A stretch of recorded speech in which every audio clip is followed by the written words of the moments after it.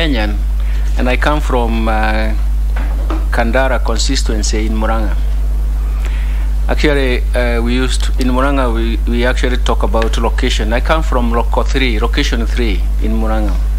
And I went to school in one of the primary schools, Keguya Primary School, and I finished in 1973, joined Form 1.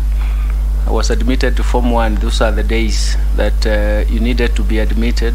So I went to another school, a newly aided school in Murang'a, in Gatuli location, Kiabugi Secondary School. That was in 1974 to 1977.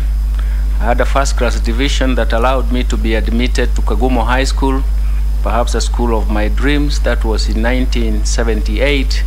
I finished Form 6 in 1979. And in 1980, I came to Nairobi. I came to Nairobi because that was the only university in Kenya then.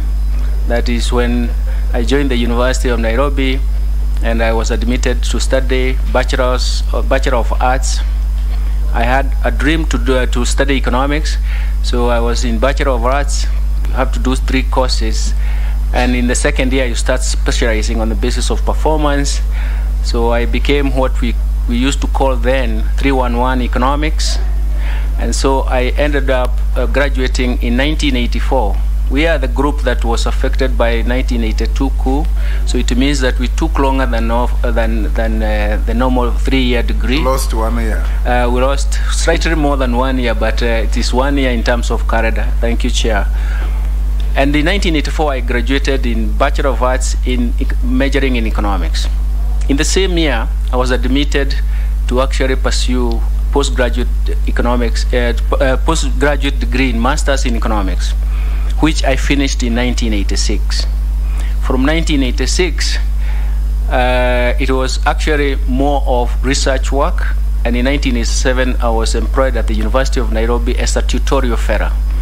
That's the lowest rank in terms of the teaching fraternity.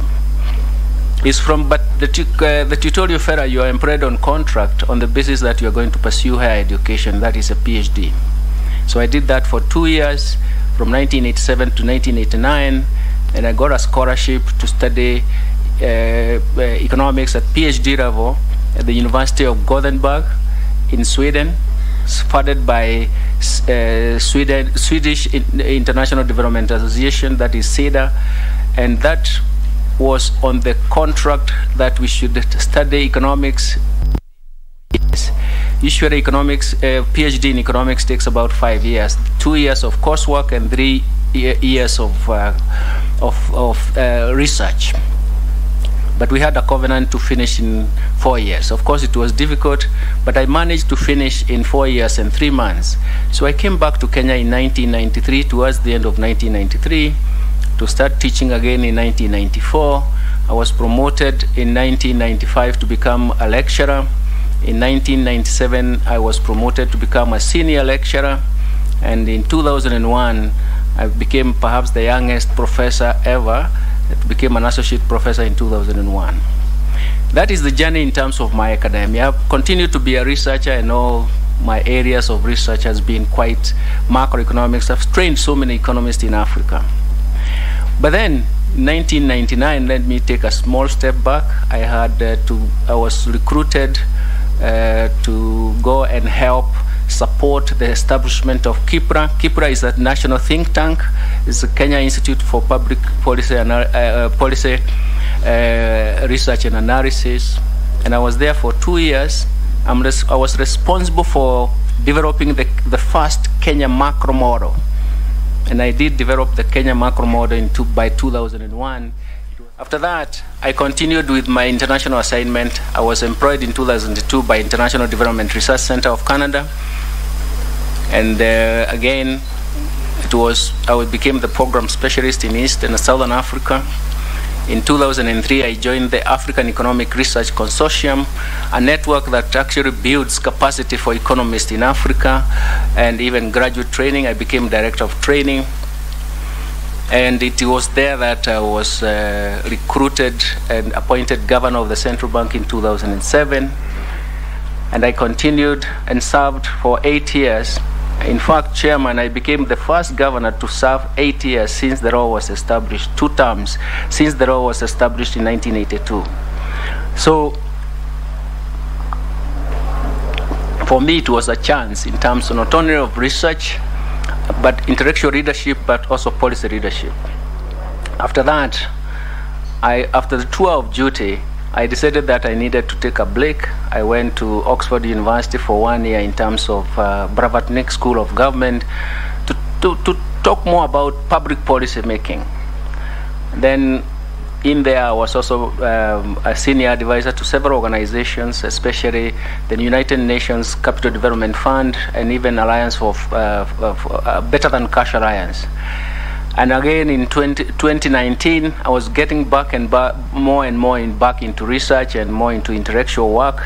I was headhunted for African Economic Research Consortium, and I became the executive director. We support public universities in Africa to mount quality degree programs in economics. We have trained economists for the Ministry of Finance for many years, for the last 11 years. We have supported students in this area for many years, but we also provide frontier research in various topical policy issues. Maybe I'll have a chance to talk about some of them. That's where I am, and let me also mention that in the central bank, I remember I worked on 2 very prominent areas. One of them is to reformulate the monetary policy framework for Kenya. I do believe that the framework that I found there, I actually described it as an obsolete framework.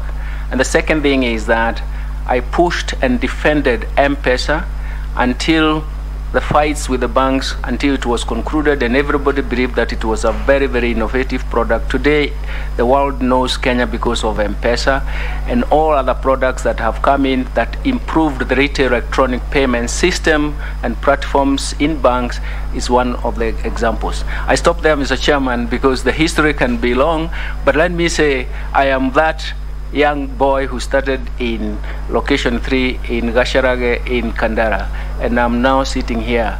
Thank you very much. Sir, we'll now open